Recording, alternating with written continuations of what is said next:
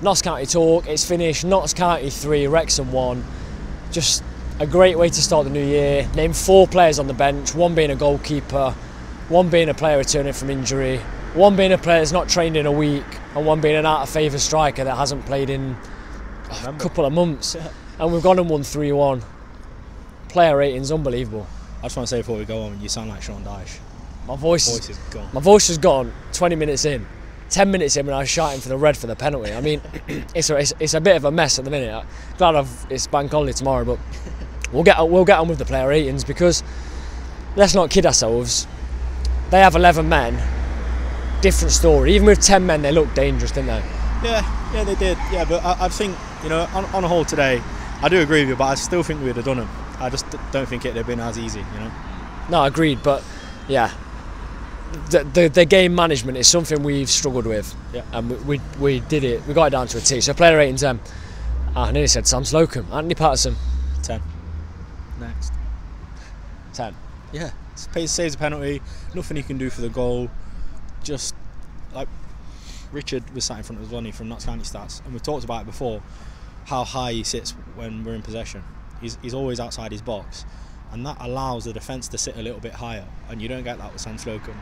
And I think that you see that it improves our game so much, because everyone's just higher up and everyone's available to receive the ball if need be. It's not like you're kicking the ball back to your centre back and he's near the 18-yard box. He's near the halfway line. So yeah, it helps the way we play massively, and yeah, absolutely class today. I agree. The penalties won us the game. Goes to 2-2. Don't think we win that. I really don't. So Patterson for me, 10. I know it's a big way to start off. He's come straight back in the team and it's justified. Let's go to wing back then on the right hand side, Jaden Richardson. You could give him a 10 as well. I'm not going to, but you really, I mean, I'll go 9.5. I'll go 9.5. I can't just keep giving 10s out willy-nilly. Like, literally perfect. I really hope we hold on to him until the end of the season, because he's so good. He's so good. The link up between him and Vincent is fantastic. And honestly, some football we played today was out this league. And I know it's against 10 men, but yeah. I think the fact that he's got that much pace, their fullbacks weren't slow. He absolutely burnt him for pace 2 or 3 times. You know, he's like a winger. He's always in that position, but he's always back as well. Tracking back, he's so quick. Yeah. His crossing ability, which we looked at in the previous perspective, and he didn't put too many crosses in the box. We've got him putting crosses in. We've got him taking men on. He's just absolutely dangerous. 9.5. We'll go to the other wing back then, Chickson. You know, wherever he's played, you could tend to play up front and he'll put a shift in. I said before the game he doesn't take players on. Today he took players on. He was good. He was good defensive wise. He was a very good ball put in the box for the penalty. You know, he cut it back to Kyra Mitchell. Didn't just hit it across, he picked someone out. I think the way he played, the position he played, I'll go 8.5. I'm going to give him an 8. I do think I mean, he did beat men today, but there were times when you sort of feel like he's running into space and hoping someone arrives to give him the option to pass, because he doesn't always have the beating of a man, in my opinion. But today, I thought he was exceptionally good. Like you say, for Cairo's should have been goal, but he's handballed off the line. Fantastic crossing, and just the layoff runs that he was getting on the end of, just brilliant today. Brilliant. Centre backs then. Let's go Richard Brindley first. Probably not the best of the back three. Still good though. Still very good. Couple of misplaced passes. Gonna give him an 8 as well. Yeah, I think I'll go 8 as well. It's just the pace he gives you, and what he's very good at. It's a very niche thing to be good at, but he takes the ball down really well when he's got time and space. Because a lot of the time, if you've got a player that's just going to head it away or boot it away, you give possession back to a team like Wrexham. Yeah. The way he takes it down, you know, he's running direct at players. He's got Vincent to his left, Richardson to his right, and they don't know where he's passing. He ends up taking it an extra 10 yards and then laying it off. So really good from him. Alex Lacey. 9. Kept Mullin quiet, and he, like we discussed it, he was pretty much marking Mullin all game, wasn't he? I mean, I forgot he was playing at points. Mullin, he just didn't offer anything, did he? He was just getting angry, and that was about it, really, wasn't it? Yeah. So we kept him at bay. He did do something. Missed penalty. Oh yeah, you're right. Yeah, he missed penalty. Lacey in the air today was unbelievable. He won almost everything. Mullin got the better of him once when he turned and Lacey pulled him back. Tactical foul, but I thought he's one of these players, because he doesn't bring it out of defence or do the pretty things, you kind of forget. He was outstanding. 9. Then goes to captain Kyle Cameron. 9.5. Assist. I mean, don't get me wrong. I was sitting on the edge of my seat because he got that yellow card, didn't he, quite early on, and he was looking well up for the game. So, I mean, I'm surprised he didn't get a second yellow, to be honest. But you know, he did well to rein it in a little bit, but still keep that physicality there in his game. Superb, just fantastic. He's such a good player. Such a good player. He suits this system so well. I can't praise him enough. I genuinely can't praise him enough. He was free, you know. Ben Tozer won. 100k for a long throw. More than 100k. Then goes to midfield then. This, I'm going to eat my words here.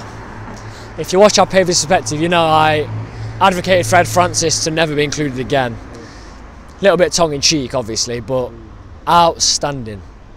9.5. Could even be a 10. Absolutely unbelievable. Yeah.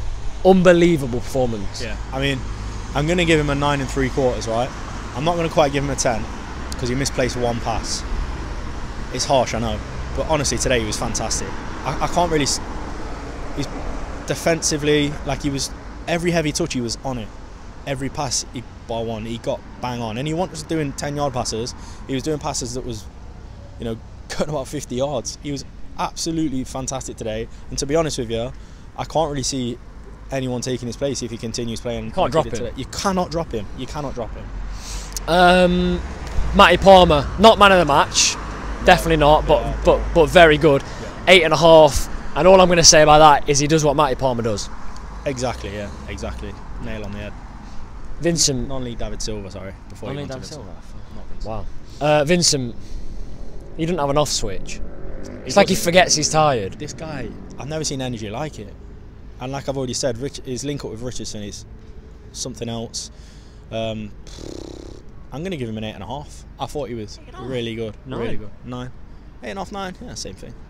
Unbelievable. Like, unbelievable. When Richardson almost scores, and we'll talk about Eli's missing a second, he's got the whole crowd shouting at him. He's on a break. It's a quick break. He's got players closing down. He picks the perfect way to pass. He's just absolutely unbelievable. So that midfield three has to stay in. It does. Yeah.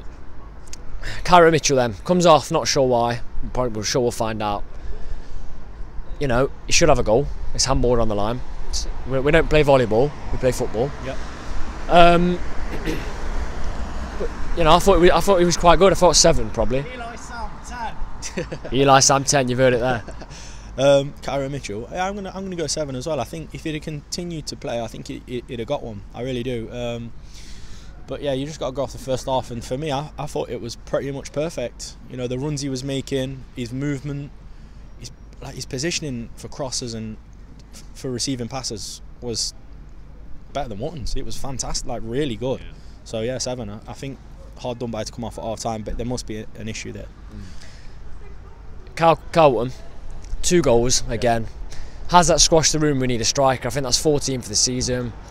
Penalty wasn't the best penalty, but he scored. The header, those headers are his bread and butter, aren't they? They literally are. And you know, he's got 2 goals in a 3-1 win. Without the goals, you don't win. Simple as that. 9.5, I think, because he's just unbelievable. Unbelievable player. I mean, we've probably said unbelievable more times than we should have in this video, but he is just unbelievable. He's fantastic and he's unbelievable. Unbelievable. 9.5, I think. Then let's go to the only sub, Eli Sam. Someone in our group chat, lovely lad Jordan, couldn't make it today. Put in the group chat, Eli Sam's come on, big moment for him. I had to reply 4 minutes later saying he's nearly broken someone's leg. I mean, it could have been a red with VAR, and the lad's alright, but he misses an absolute sitter. I'm going to play devil's advocate here. I thought he had a very good half. No, I wholeheartedly agree with you, to be honest. I thought he was quite good. I thought he was very good. He just brings that physical edge, doesn't he? And don't get me wrong, 4 minutes into the second half, you're thinking maybe we're in it in a little bit, bring a little bit off the tackle, but no, he was good. He just needs a little bit more pace, I think, because he got some balls put through to him today where probably could be a bit quicker onto him. But I'm not going to be harsh on him today because I thought he was quite good. I mean, that chance, you've got to be thinking quick, you know, like it literally forced him at an instance, and he's tried to take a touch because there's defenders in front of him to try and kick it around them, and his touch was just too heavy, and you just feel like he's so unlucky, don't you? I think just sort of there like, it's Eli again, like. I think the problem is he doesn't expect it to come back. Yeah, he thinks it's a goal. He doesn't. Yeah, he doesn't have that sharpness as well. You got to remember, he's not played. I can't remember the last time he played, so he doesn't have that match sharpness. And today, the way he's come on and the impact he's had, I think he's been good. Don't get me wrong, should have scored, but you know, otherwise, good. The word I'd use: handful. Yeah, handful. Not unbelievable. Nah, too many times. And Ian Birchnell, I'm going to give a 10. Yeah. You know, tactics were good away at Wrexham today. I nearly said unbelievable. Tactics was spot on again. Managed the game really well. We got the fist bump. You know it's been a good day when we get the fist bump. You know, we go on to Dover, hopefully picking up 3 points. If you have enjoyed the video, please don't forget to like, comment and subscribe to the channel.